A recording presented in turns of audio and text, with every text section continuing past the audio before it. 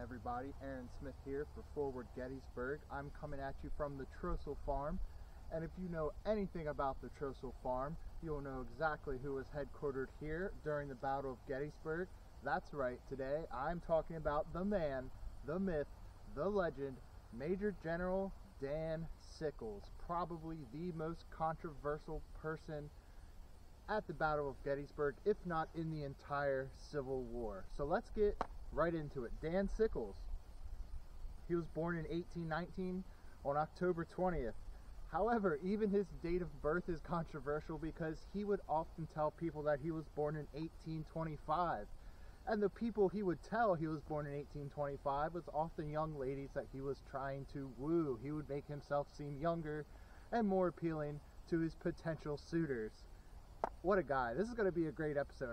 I am so excited to do this for you guys because Dan Sickles is probably one of my favorite people here at Gettysburg, if not in the entire Civil War. So without further ado, let's get into it. Born in 1819, he was born to a wealthy family. His father was George Garrett Sickles, and his mother was Susan Marsh Sickles. He's going to originally learn the printer's trade with a printer press, and he's going to study at what is now New York University. He's from New York City boy, born and bred, and we're going to get into that because he's going to have a lot of important ties to New York and the city as well. Eventually, as he gets older, he's going to study law with Benjamin Butler. He's going to be admitted to the New York bar in 1846, and he's going to use a lot of his connections, especially as a lawyer, to be elected to the New York State Assembly as well a couple years later. In 1844, he is going to write a pamphlet for then presidential candidate James Polk, which is going to thrust him into a political career. He is going to be a member of Tammany Hall, which is that great democratic political machine in New York City, which pretty much unofficially ran the city. And so through his familial connections, he's going to woo a very young Teresa Baggioli. Oh baby, baby, why you acting this? I'm not Italian, so I probably butchered that name, but either way, he's going to woo a young Teresa Baggioli. And she's about 15, 16 years old at the time. She's a beautiful young Italian girl, daughter of a Sickles family friend. Her father was a somewhat famous composer back in the old country, which is also going to contribute to Sickles' love of the opera as well. She's going to be described as a beautiful, voluptuous siren without brains or shame, whom Sickles loved to madness. Like I said, his political career is going to launch in 1844 after writing that pamphlet supporting James Polk. He's also going to be, in his lawyer career, he's going to have some questionable ethics as well. He's going to take bribes.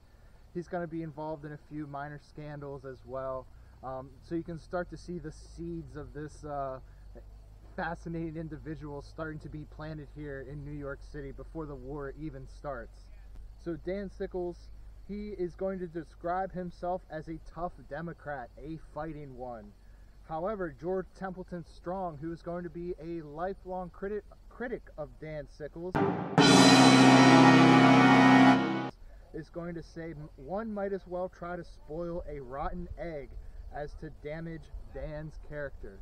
He was the type of person who could do no wrong. It was always someone else's fault, etc., etc., etc.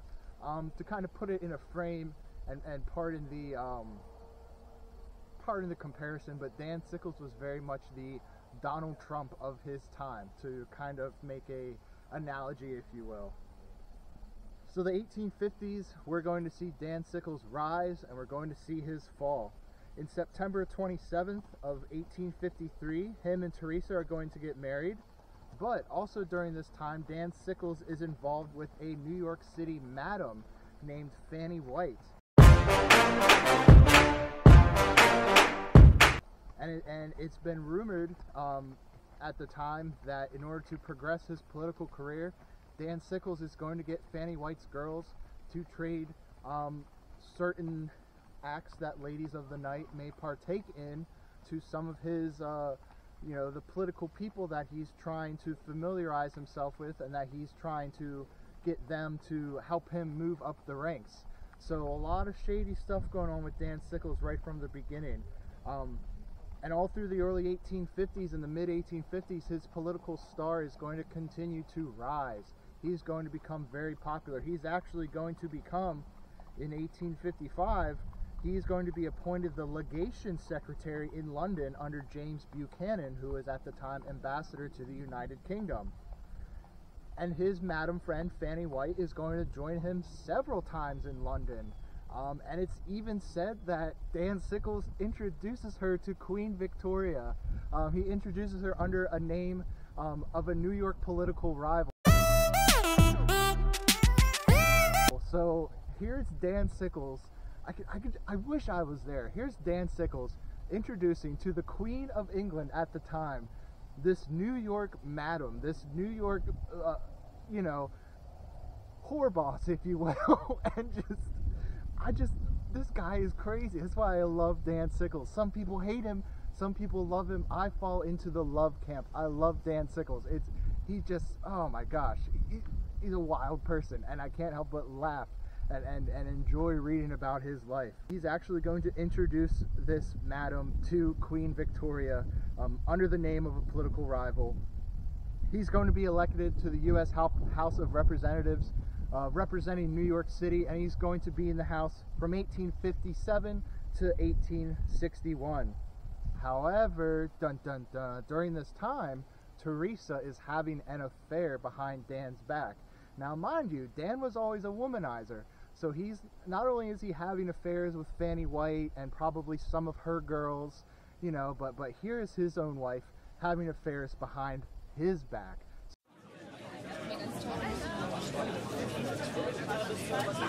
So I mean, the twisted webs we weave, guys, the twisted webs we weave. So either way, she's having an affair, and she's not having an affair with just anyone. She's having an affair with Philip Barton Key, son, I believe, of Francis Scott Key, the man who wrote Star Spangled Banner. So this is just, oh my gosh, this I feel like reading his life is like reading a tabloid today. It's so wild. So anyway, Teresa, she's having an affair with Philip Barton Key, and what they would do is Philip Barton Key was renting a house, I think a block or two away off of Lafayette Square, and Teresa would happen to work her walks around the neighborhood by this house, and if it was an okay time for her to stop by for this tryst they were having, Philip Barton Key would wave I believe it was a red scarf or something like that, a red piece of cloth out the window to let her know, like, hey, you know, come on over, see what's going on. And so it's just this wild affair that they're having. Anyway, Dan Sickles is going to find out, and he's going to confront Key, and there's a famous etching of him confronting Key at Lafayette Square, and he is going to shoot Philip Barton Key. And he's not just going to shoot him once, as the reports that I read goes, he's actually going to shoot him multiple times, including several in the chest and one in the face as well. And he's going to carry with him several pistols as well. So this is an extremely premeditated thing. Not any type of self-defense or anything like that.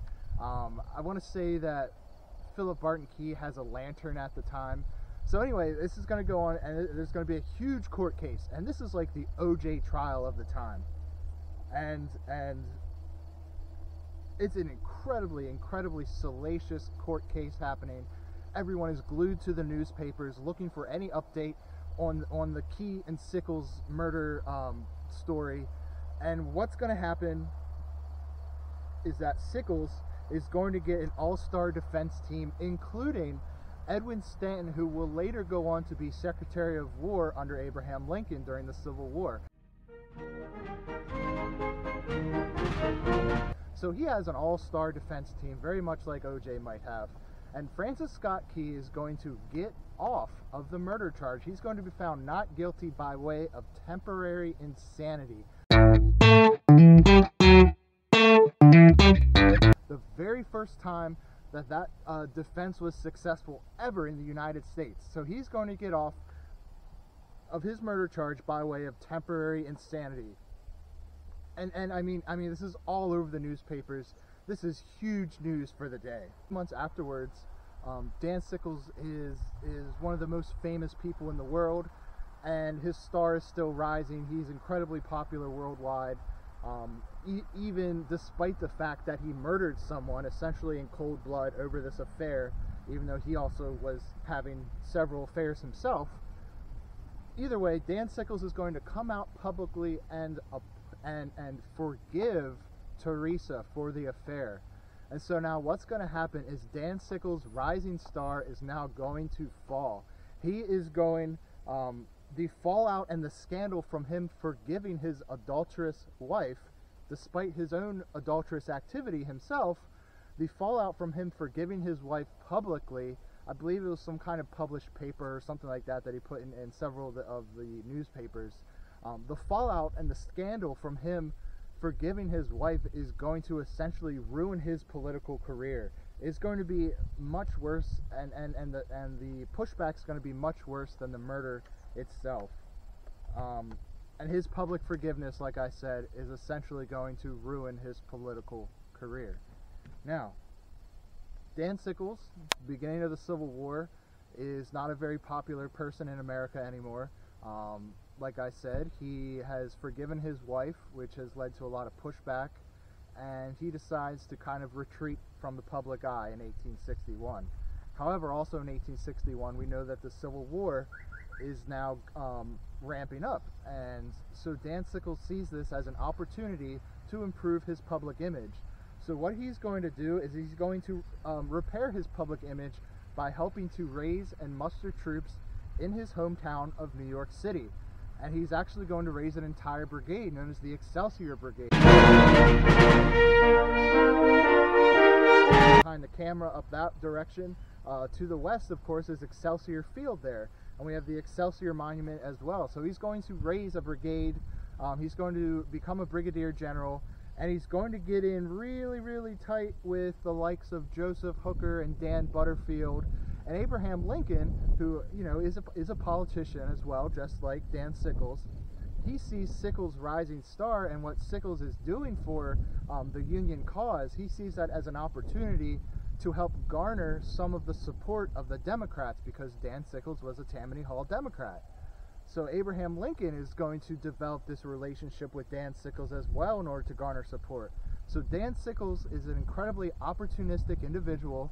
He's in tight with the likes of Joseph Hooker, Dan Butterfield, Abraham Lincoln, the President of the United States himself. So he's slowly going to start to rise up the ranks, and he's going to become a brigadier general, and then he's going to be in charge of a division, and then right on the cusp of Chancellorsville, sorry, a little bit before Chancellorsville, on January 16th, Abraham Lincoln is going to nominate Dan Sickles for promotion to Major General. Now, mind you, Dan Sickles has no prior military experience.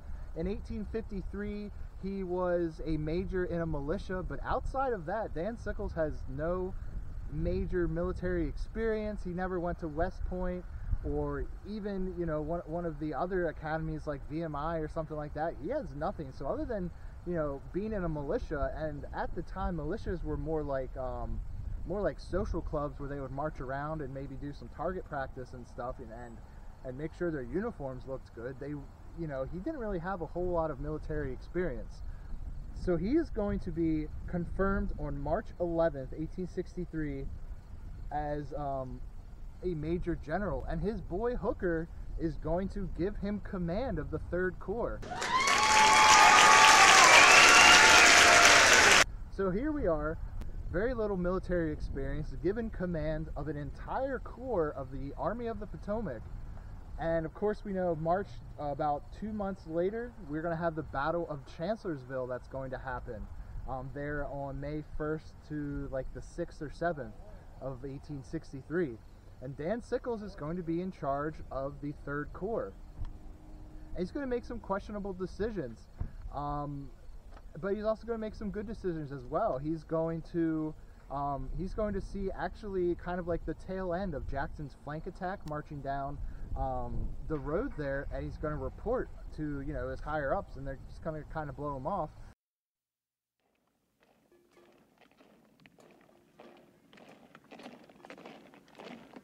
But he wants to get at these guys. That night, he's going to order a night attack into the wilderness against what he thought were some Confederate pickets, which ordering a night attack in the first place in the Civil War is crazy. It's incredibly risky. Not to mention ordering a night attack into the wilderness, this really thick second growth forest there that surrounds Chancellorsville and of course Spotsylvania and all those kind of areas. You know, it's just pure madness, a huge military blunder. So then he's going to find himself in a position at Hazel Grove, which is kind of an elevated, you know, kind of like a plateau almost, great artillery position. And he's going to be ordered to fall back from that position by Joseph Hooker. And he doesn't want to. He's going to be very reluctant because he really likes the position. It's a great artillery position. He feels that it's strong. He feels that it's a reinforced position. But nonetheless, he's going to be ordered by Joseph Hooker, who at that time was more than likely suffering from a concussion due to a cannonball hitting the pillar of the Chancellor House there.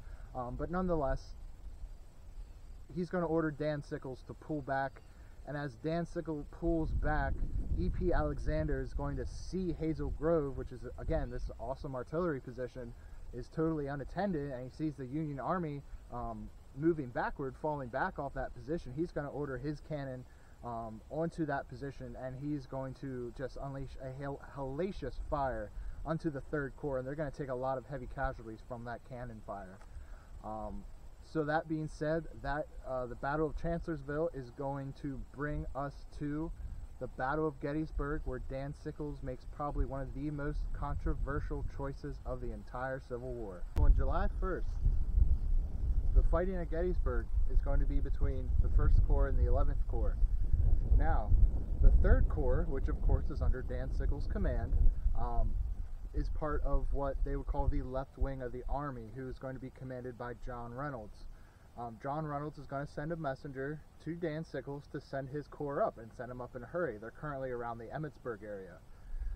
They're going to come up the Emmitsburg Road, and Dan Sickles is going to get orders to take the position where Geary's division was. Geary's division, his left, was resting just on Little Round Top. So Dan Sickles, he's going to take the line from about the end of the 2nd Corps there, where the Pennsylvania Monument is, and he's going to extend the line, and his left end is going to end somewhere at the base of Little Round Top.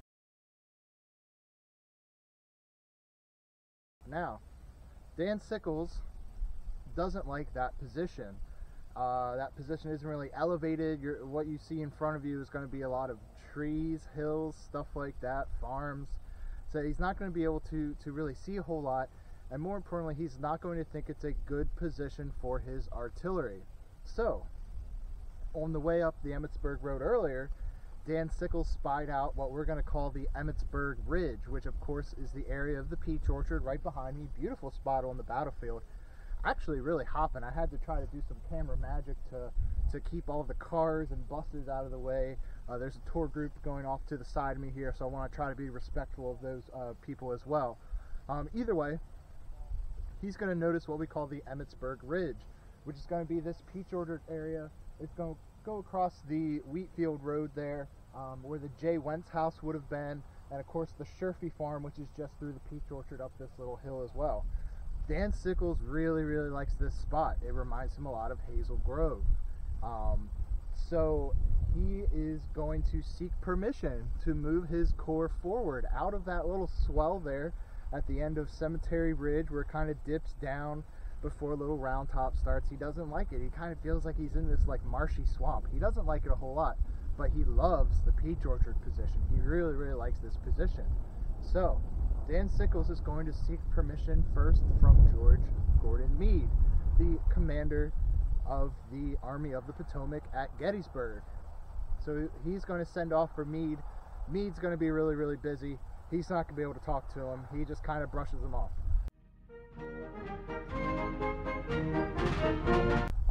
Doesn't even give him the light of day. He's busy. So Sickles is going to wait for a little bit, and he's still really convinced that he's in a terrible spot on the line, that he wants to move forward here to what he thinks is a much better position for his artillery. So he's going to then seek out Gouverneur K. Warren from the Army Corps of Engineers, the chief engineer at the Battle of Gettysburg. Gouverneur K. Warren, he's busy. He doesn't give Dan Sickles the light of day.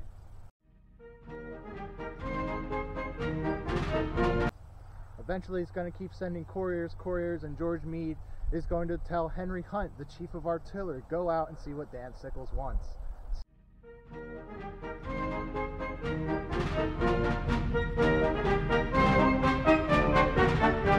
So Hunt is going to ride out, convene with Dan Sickles. Dan Sickles is going to show him the position. Hunt is going to agree with Dan Sickles and say this is a good spot for artillery. Dan Sickles says, well then can you act on behalf of the general commanding and give me permission to move my troops forward? Hunt says, no, I can't do that, but I will agree with you. It's a good artillery position. I'll say something to Meade. So around 3 o'clock in the afternoon, July 2nd, 1863, Dan Sickles is going to twist and warp in his mind what Hunt says as being an actual permission on behalf of George Gordon Meade to move his entire corps forward. So Dan Sickles is going to move his divisions forward to the peach orchard, and he's going to create a salient. The point of the salient is going to be somewhere over in this direction, and it's an incredibly thin line. Part of the reason Dan Sickles didn't like his original position is because he felt that his line was too thin. Well, now he has moved his entire corps forward without the permission of the General of the Army of the Potomac, and instead of the original position, he has extended his troops into a position nearly twice as long. He's going to extend his troops up the Emmitsburg Road there. Along the road, move some troops forward to the Sherfy Farm there. That is going to be, it's going to order A.A. Humphrey's division. They're going to take the position along the Emmitsburg Road, stretching here to kind of the peach orchard over here. And then Birney's division is going to extend the line from the peach orchard down to the Stony Hill, and there's going to be a 500-yard gap between the peach orchard and the Stony Hill. And Sickles' plan is to fill that gap with a thin line of skirmishers and also some cannons.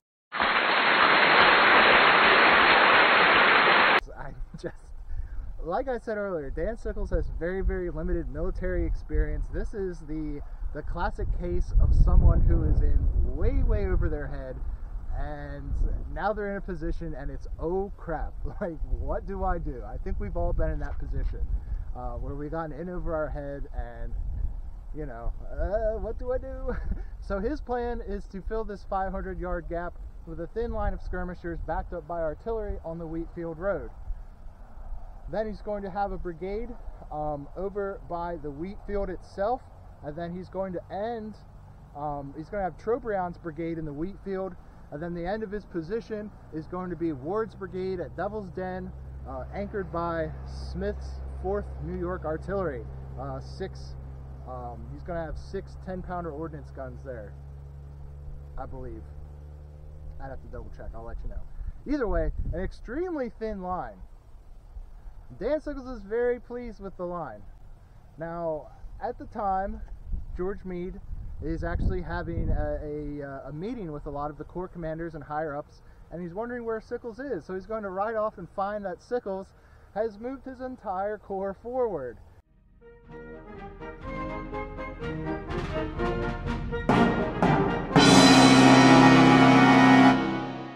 Not only that, but by the time that they all get in position, we have artillery firing from Seminary Bridge off in that direction.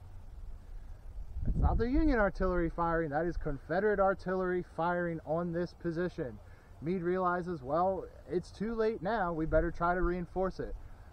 So essentially what Dan Sickles, the situation on July 2nd in the afternoon, is Dan Sickles has brought the entire 3rd Corps forward about 3/4 of a mile away from any type of support or reinforcement. The nearest corps being the 2nd Corps, whose left flank ended there about the Pennsylvania Monument, and now we have an imminent attack from the Confederates. Of course, that is going to be Longstreet's assault on July 2nd. And Longstreet is going to assault in echelon. So we're going to have McClaw's division attacking and Hood's division attacking. And we're going to have elements of Anderson's division attacking from the 3rd Corps. And this is not good. This is not good. To fight off an entire division down there at the wheat field and at Devil's Den, there are two brigades. So they're going to bring forward a bunch of reinforcements from the 2nd Corps. And the 2nd Corps, their lines are going to be thinned, and eventually the echelon attack is going to work. The entire idea behind an echelon attack is that you start attacking one part of the line, the enemy then reinforces from other parts of the line, and you continue an attack like a domino effect down the line until you find the weak point and break through and rout the enemy. So what's going to happen is that it's going to be incredibly fierce fighting on Little Round Top. There's going to be incredibly fierce fighting at Devil's Den. I mean, just incredibly confusing, just melee in the wheat field, back and forth so many times. And then it's going to eventually reach up here. We're going to have Barksdale's Mississippians, Barksdale's Brigade of Mississippians. They're going to attack, and they're going to break the Union line here at the wheat field. And Barksdale Mississippians, they're actually going to drive the Union all the way back to the Trossel farm, which is where our video started at. And this is not a good day for the Union. However, the 5th Corps is eventually going to come up and help stabilize that line, and by the time the fighting has ended, the Union has been pushed back from the Peach Orchard, but they were able to stabilize their line there along Cemetery Ridge. So essentially, I would call the 2nd day a draw. The Confederates were able to hold the Peach Orchard and some other positions. They were able to roll some of their cannons here. However, I'm not here in this video to get into a breakdown of the 2nd day's action here on the left flank of the Union line. I'm here to talk about Dan Sickles. Dan Sickles, after the Battle of Gettysburg, he is going to claim that he was the savior of the battle. Dan Sickles is going to be wounded by a cannonball in his leg, his right leg. His right leg is going to be amputated a few days later. And he's actually going to keep his leg in a museum in Philadelphia and visit it quite often.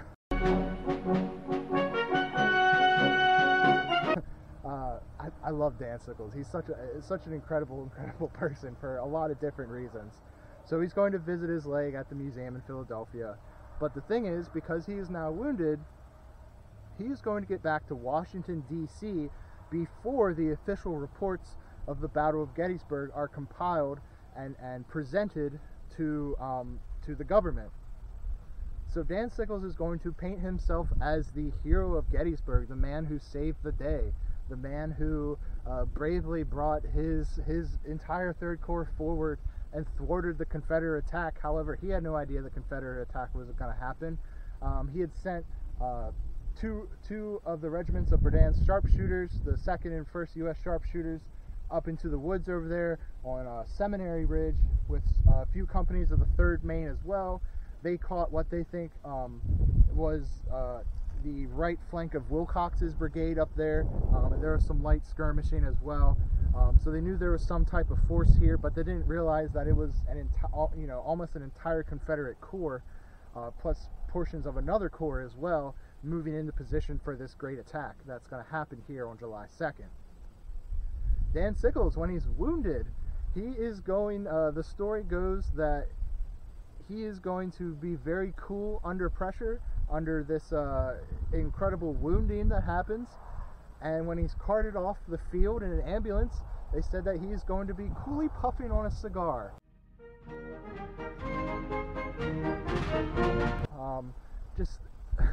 Just another great Dan Sickles story, man. Like, there's so many of them. This is going to be such a long video, and I hope you're enjoying it as I'm talking about Dan Sickles. But say he's going to be carted off the field, puffing a cigar. Just this very, very bravado figure that's going on. So after the battle, he's going to paint himself as the hero of Gettysburg, and he's also going to, after the war ends in the post-war years, he's going to lead several vicious attacks against General Meade.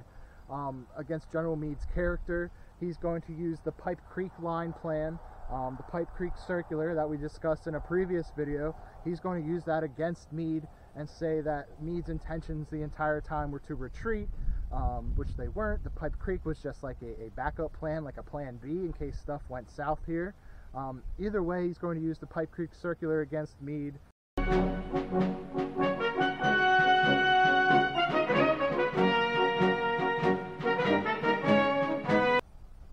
He's going to claim that he wanted to retreat and that Dan Sickles made the stand and practically single-handedly forced Meade to fight the enemy at Gettysburg. So the debate that happens talking about Dan Sickles at Gettysburg comes down to this: was it a genius move, or was it just such a stupid blunder? Like, how could anybody ever do that? Personally, as based and awesome as I think Dan Sickles is for his personal life, I think Gettysburg was a huge blunder.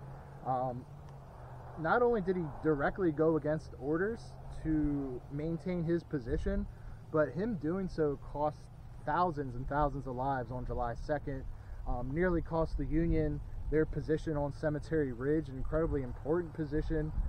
So I don't think Dan Sickles was this brilliant military genius. I think he was more of a madman and egotistical, narcissistic person that, you know, he's going to have it his way.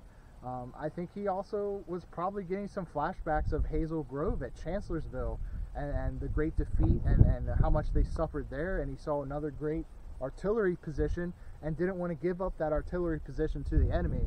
George Meade is later going to say that the peach orchard itself was no man's land. No units from any army could hold this ground without putting themselves in a position to be attacked or shelled from the other opposing side. So George Meade, I think, is probably more correct than anyone here, that this is not a strategically important position whatsoever.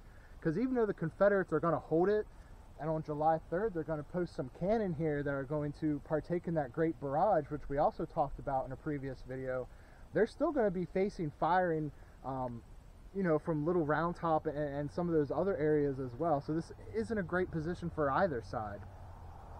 However, in typical Dan Sickles fashion, 34 years later, after the Battle of Gettysburg, Dan Sickles is going to be awarded the Medal of Honor. I can't say this stuff without laughing because it just cracks me up, man. He's just so gung-ho about this. I love Dan Sickles. I'll give it to him. Dan Sickles is going to get the Medal of Honor, and on the Medal of Honor at the ceremony, they're going to say that he displayed most conspicuous gallantry on the field, vigorously contesting the advance of the enemy and continuing to encourage his troops after being himself severely wounded. So Dan Sickles is going to move the Corps, the 3rd Corps up here, get the entire Corps destroyed, create a salient in the Union line, forward 3/4 of a mile from his nearest support, cost the lives of countless men, north and south, disobeys orders, but because he smoked a cigar on his way out of the battlefield, on the way to the hospital, he is going to get the Medal of Honor. That is trademark Dan Sickles, guys. So after the Civil War, Dan Sickles' life is still going to be very colorful. He's going to be the ambassador to Spain from 1869 to 1874, and one-legged Dan Sickles is still as ever the ladies' man. He's going to woo and have an affair with the deposed Queen Isabella II of Spain. God, what a man, what a man. Sadly, Teresa is going to die in 1867. Dan Sickles is going to remarry a woman named Carmina Creole, who is a French woman. He's going to have 2 children with her. Later on in the post-battle years, after Gettysburg, Dan Sickles is actually going to strike up a friendship with James Longstreet, of all people, his opponent here on the 2nd day. James Longstreet at the time was also facing a lot of criticism for his actions during the war. He had joined the Republican Party. He had helped with Reconstruction. A lot of people in the South, especially other generals, Jubal Early sticks out as one that absolutely hated Longstreet in the post-war years. They're going to label him all kinds of terrible things like traitor and carpetbagger and all this kind of stuff, but nonetheless, him and Dan Sickles are going to strike up a friendship, probably because they were both experiencing similar criticisms as well. Dan Sickles, he is going to be appointed the honorary chairman of the New York Monument Association. And he's actually going to, at first in that society, do a lot of really great work for the veterans of the Civil War, especially the veterans here at Gettysburg. He's going to put up a lot of monuments. A lot of the monuments in this area and the battlefield itself come directly from Dan Sickles' efforts. And I can tell you, from having been on this battlefield countless times, that the New York monuments are always the bougiest monuments out there. And I think that is a testament to Dan Sickles himself. New York has probably one of the tallest monuments there in the National Cemetery. New York always has very ornate monuments. If you go check out the Excelsior Monument to the Excelsior Brigade, I mean, it's this very bougie Roman arch design going on. So, and that's even for not just the Gettysburg battlefield, but like if you go to any battlefield and you pick the most ornate, the prettiest, the best bronze reliefs, you can probably guarantee that that's a New York monument. For example, Antietam sticks out. The New York monument there is just this huge, bougie thing with these great Roman columns and stuff. And, I have to imagine that is probably part of Dan Sickles' handiwork with the New York Monument Association. However, Dan Sickles' life, as always, is never without controversy. Dan Sickles is going to be forced out of the New York Monument Association in 1912 when it was discovered that he had been embezzling money to the tune of $27,000, which back in 1912 was not a small sum whatsoever. In 1892, Dan Sickles again is going to be elected as Democratic representative for New York City to the U.S. Congress, and he's going to serve from 1893 to 1895. And during that time there, he's going to sponsor legislation to form the Gettysburg National Military Park, and it's going to help to buy up private land and again erect some of the monuments that you see here when you visit the park. Interesting thing to those who visit Gettysburg is you notice that most of the Union generals, corps commanders, have their own monument. We all know about the Hancock Monument, the Slocum Monument, the Meade Monument. But Dan Sickles doesn't have his own monument. Dan Sickles doesn't have his own memorial here on the Gettysburg battlefield. And one person actually asked Dan Sickles about that while he was alive. And Dan Sickles is reported to have said this to this person, that the entire battlefield is a memorial to me. This is where Dan Sickles, where his mind is. Incredibly narcissistic person, but I think he's awesome nonetheless. Dan Sickles is going to live the remainder of his life in New York City, and he will sadly die of a cerebral hemorrhage on May 3rd, 1914. He's going to die at the ripe old age of 94 years old, with his leg in a museum. But sadly, he is going to pass away at 94 years old, and Dan Sickles is going to be buried in Arlington National Cemetery. Well, guys, that's what I have for you today. This is going to be a long one, but nonetheless, I think Dan Sickles is probably one of the, if not the most colorful character at the Battle of Gettysburg during the Civil War. His life is just like a soap opera. It's a page turner. There's a lot of great books out there about him. One is called Dan Sickles The Life, which is a biography about his entire life, which is a great read. Another good book that I recently just finished Was written actually by a licensed battlefield guide, Jim Hessler, and it's about Dan Sickles, and I forget the long title. It's Dan Sickles at Gettysburg, how one man lost Little Round Top, did something else, but was still called the hero of Gettysburg. Either way, I know that for sure that's available at the Gettysburg National Military Park Visitor Center and Cyclorama, there on the Baltimore Pike. When I was there, I bought a copy and turned out to be a signed copy, so hey, that's pretty cool. Jim, if you're listening, thank you, appreciate it. But either way, that's a great book that discusses a lot of what we talked about today, especially the actions, break it down by regiment and brigade and the different positions and stuff. I want to save all that stuff for future videos, but I wanted to talk about the man, the myth, the legend himself, Dan Sickles. Incredibly cool guy. As always, my name is Aaron Smith.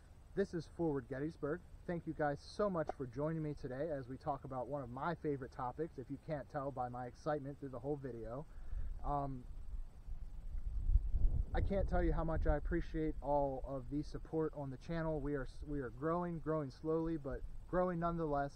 Please remember to like, subscribe, tell all your friends about us. I actually had these cool little business cards printed up because oftentimes I'll be out here on the battlefield and there will be a lot of people wondering what the heck is that guy doing talking to a camera all by himself. So I can hand them these Forward Gettysburg, watch us on YouTube, and get the word out there about some of the awesome stuff that's going on at the channel. As always, Aaron Smith for Forward Gettysburg, and I will catch you on the next one.